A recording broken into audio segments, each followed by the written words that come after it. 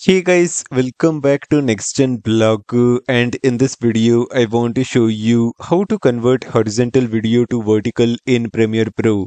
Now to start off, I've already opened up Premiere Pro and I've also imported a demo video. So this is my demo video present right here. Now the resolution of this video is 1920 by 1080 and its frame rate is 25 frames per second. Okay. And I want to convert this horizontal video to vertical. Now, to start off, what you need to do is you need to click on this option, that is new item. Next, select sequence. Next, select the settings tab which is present right at the top, and inside the video section you're going to find this option called frame size, where currently the value is 1920 by 1080. So change the value inside frame size from 1920 by 1080 to 1080 by 1920. Next, change the frame rate inside time base to 25 frames per second, which is the same as that of the video. Now click on the OK button.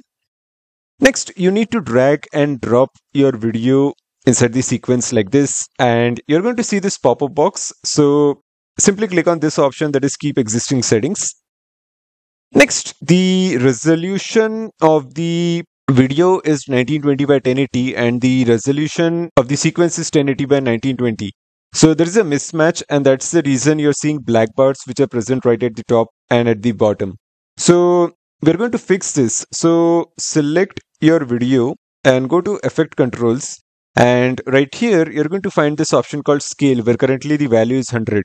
So increase the value inside the Scale option to somewhere around, let's say 177 or maybe 178. Yeah. Next, I want to fix the position of the frame. Okay, so right now it's kind of on the right hand side a little bit. I want to center align the frame. So to do that, change the X position value inside the position option like this. And as you can see, I have center aligned the frame, and now my subject is present right at the center in the video. Now let me play the video for you. Okay, this looks good. And if you want, you can animate this position option if your subject is moving in the video.